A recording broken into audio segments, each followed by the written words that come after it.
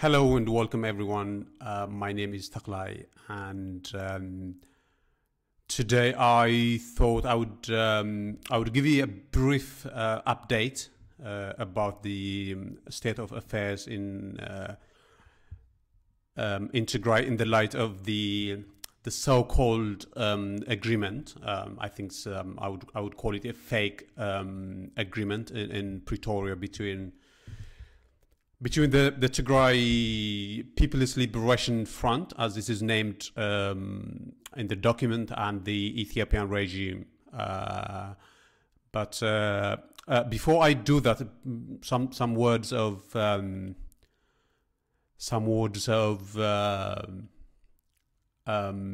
kind of housekeeping. So I'm doing some sort of experiment with my recording devices, and I suspect that the sound quality might not be up to scratch, and if that is the case, you've been warned. So apologies for that in advance. We're trying to set up stuff for what we have planned to do with the channel and all that.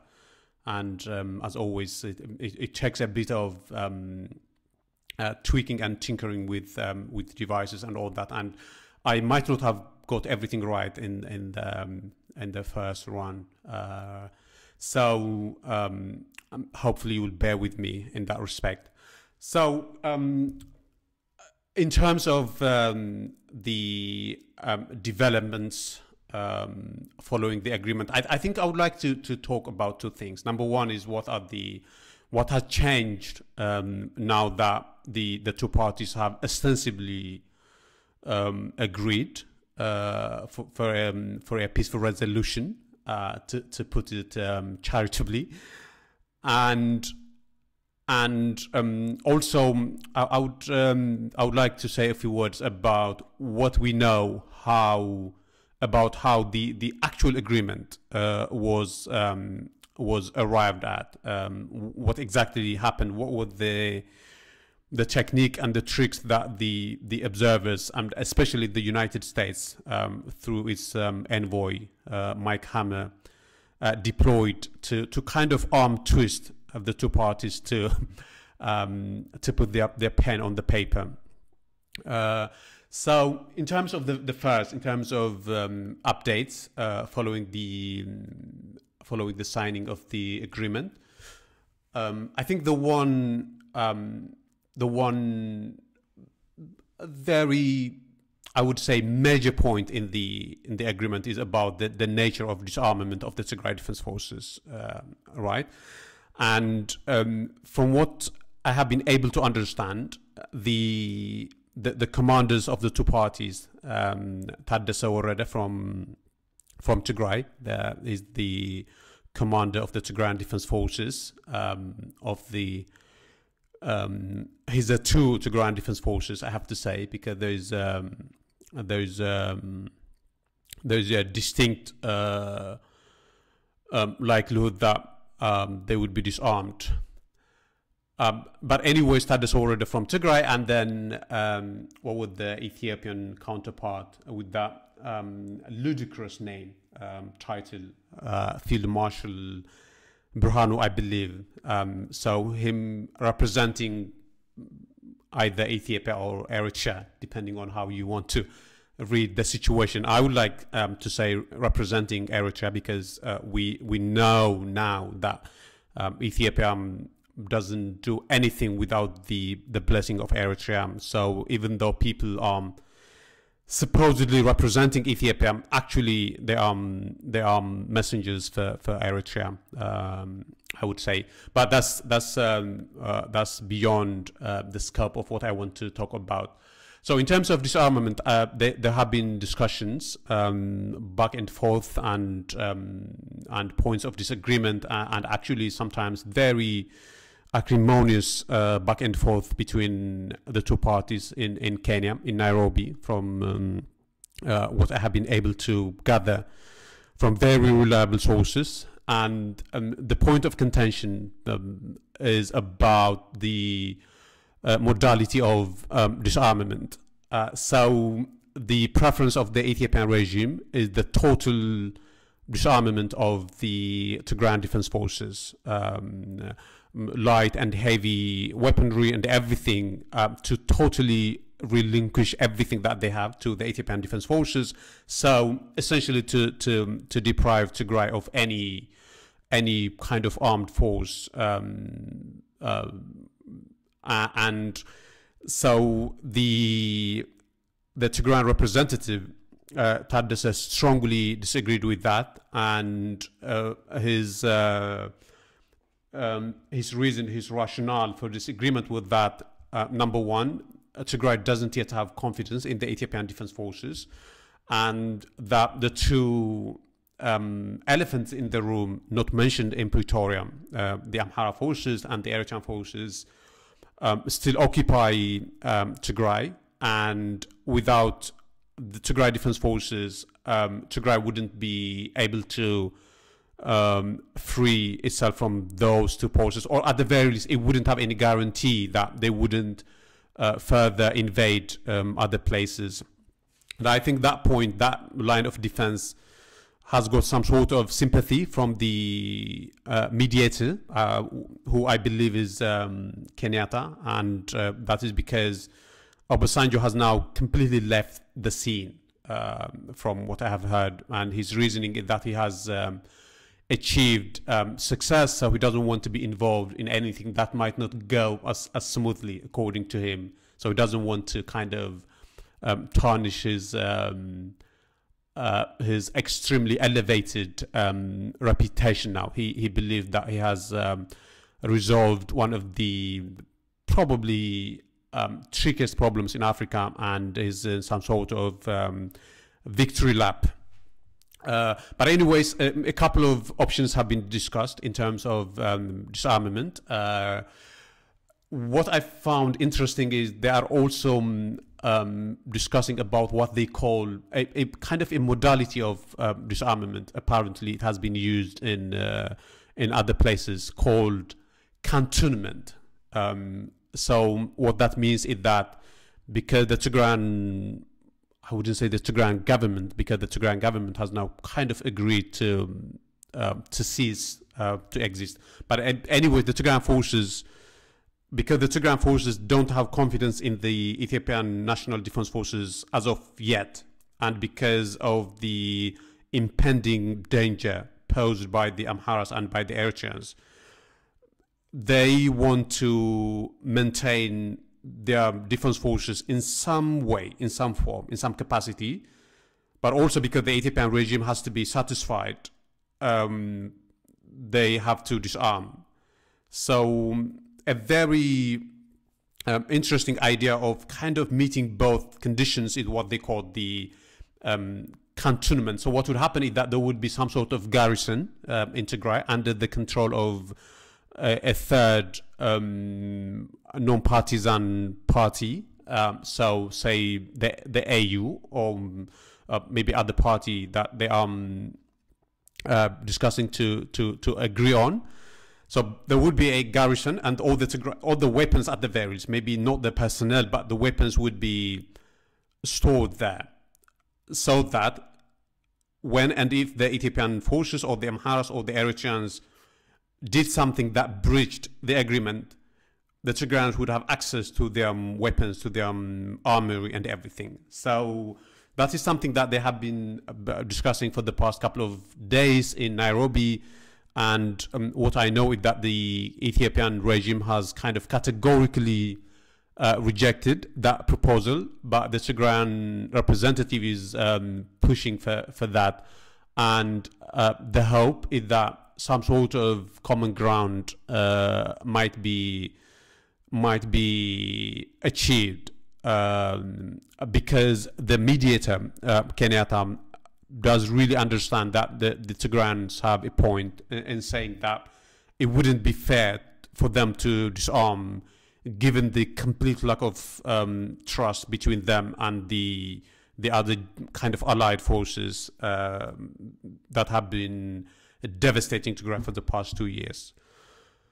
So that is, as far as I know, in terms of disarmament. So we'll have to watch this space. There might be some developments anytime, I believe. The other issue is in terms of humanitarian aid.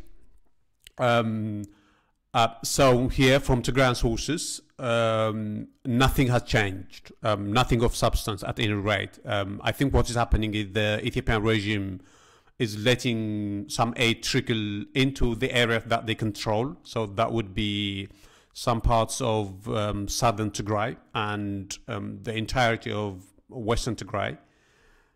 They are doing that to mollify the international observers, because the international observers need to kind of tick their boxes.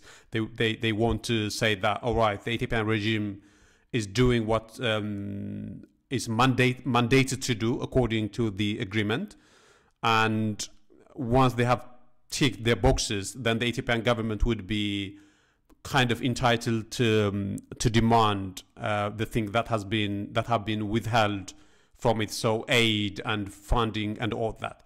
So that is what the Ethiopian regime is doing, and the observers, especially some of you will have seen on Twitter something that the European Union in Addis Ababa tweeted. They said that they have already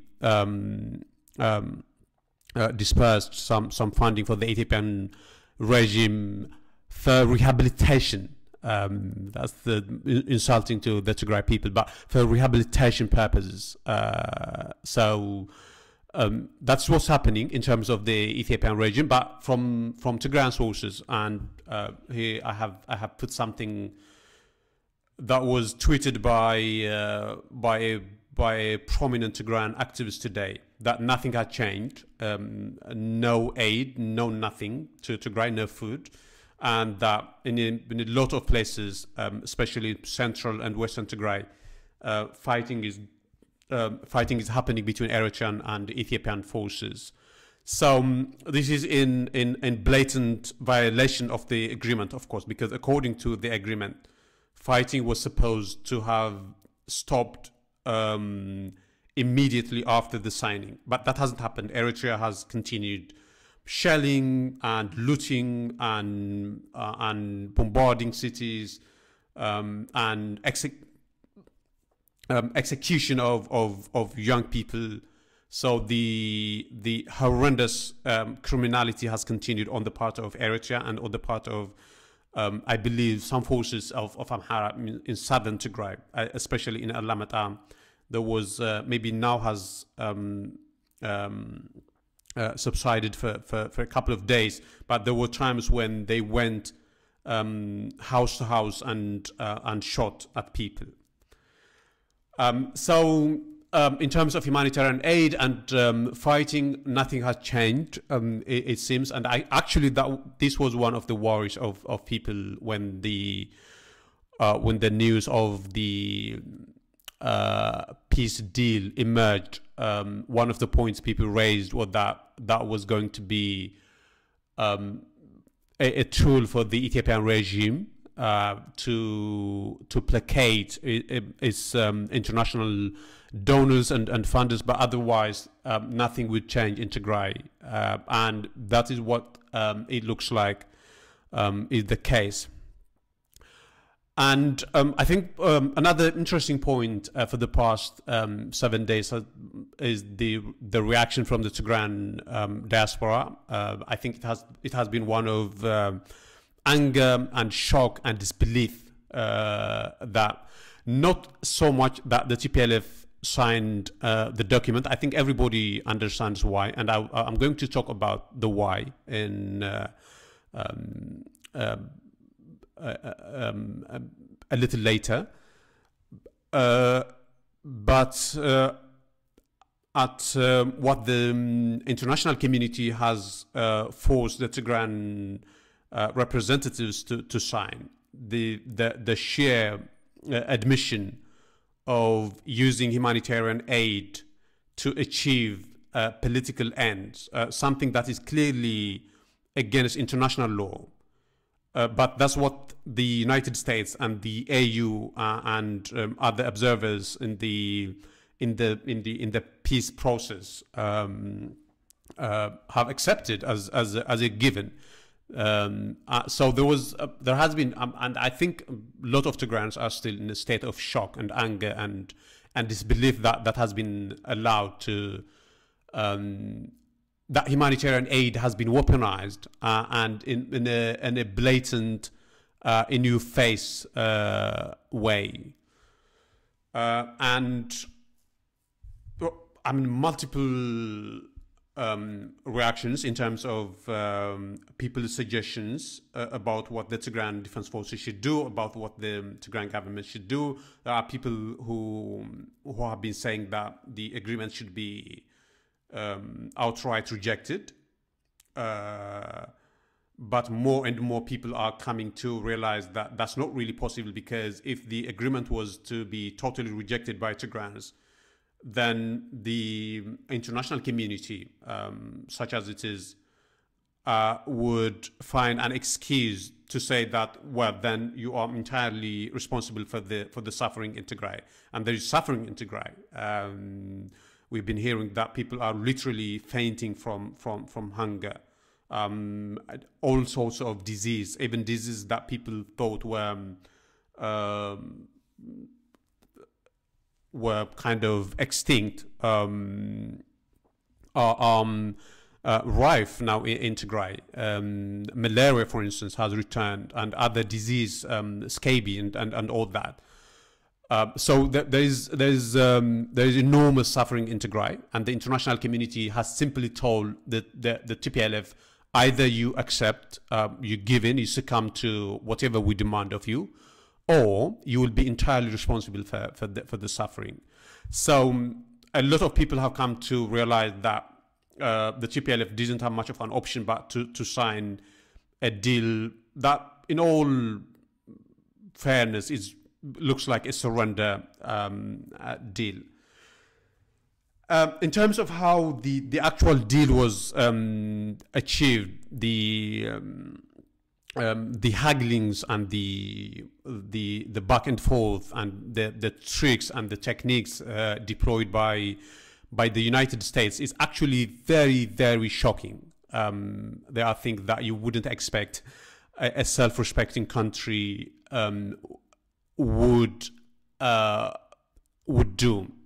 But anyways, even according to, by the admission of the Ethiopian regime, and this was admitted through Redwan Hussein, the United States had been putting enormous pressure on the TPLF to sign the deal.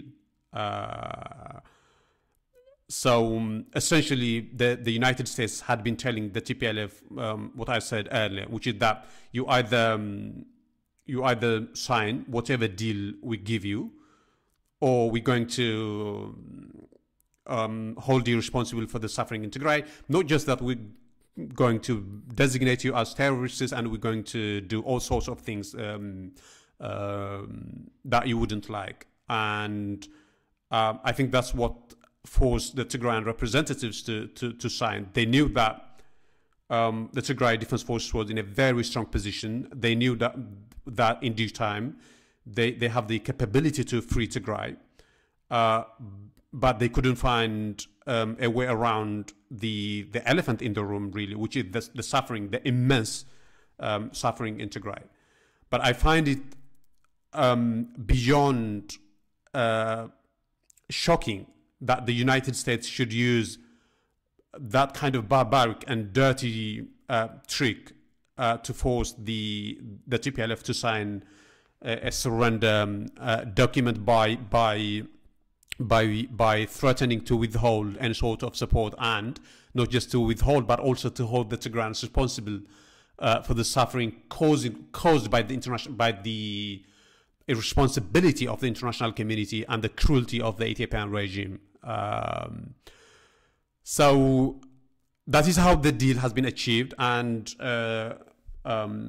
those of you interested to know the exact details, I will try to put a link to the report. I think the report must be on African arguments, if I'm not mistaken. But it's so the reporter cites anonymous diplomats who were in attendance. So it's a reliable and authentic account of how the deal was forced on the Tigrayan representatives. So this is the current state of play, and we will have to watch closely how things transpire from now. My own view is that